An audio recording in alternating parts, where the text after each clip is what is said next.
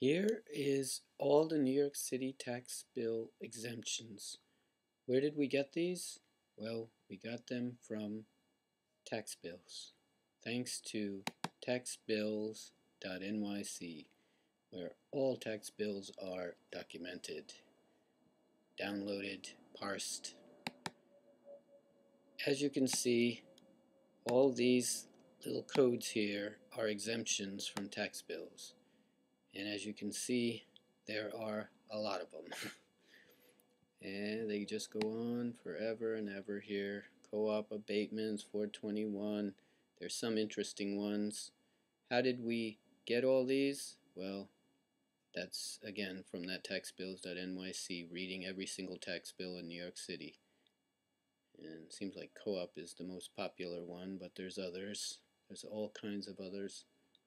Chalama. So we're going to explore a couple of them. Let's look at the most interesting one, which is 421.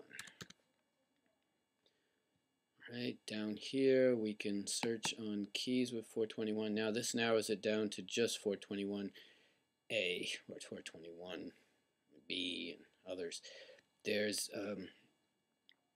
something you can notice here as the number of 421 related exemptions is reducing.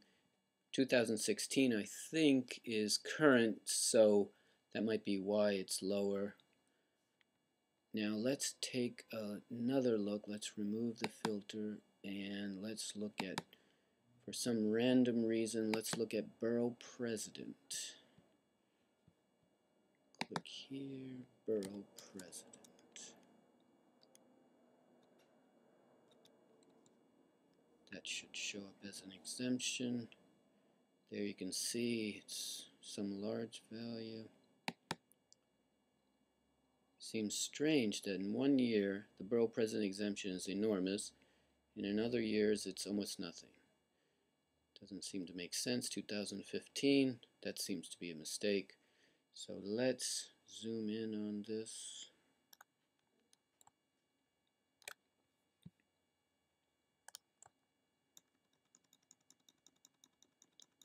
That's a pretty large number there for some reason.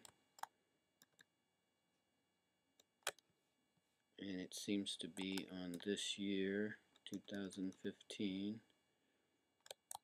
So let's get some more detail about that.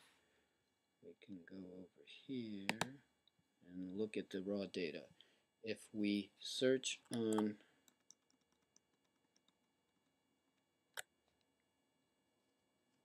the raw data, which is all public in personal real estate, nyc.taxbills,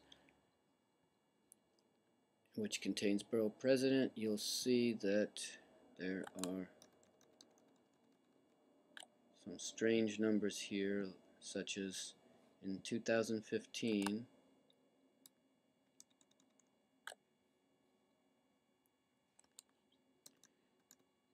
there's a large value. So let's see for this particular location. So let's search for that. Let's go to the tax app and we put in that BBL and then we look at its tax bill and we'll see that right now it's getting an exemption. It's some property in the Bronx, which doesn't seem to have anything to do with the borough president's office, and now it's getting an exemption, department real estate DCAS. But in 2015 it was getting a borough president exemption. So this is just a little sample of what can be done with all this data. Thank you.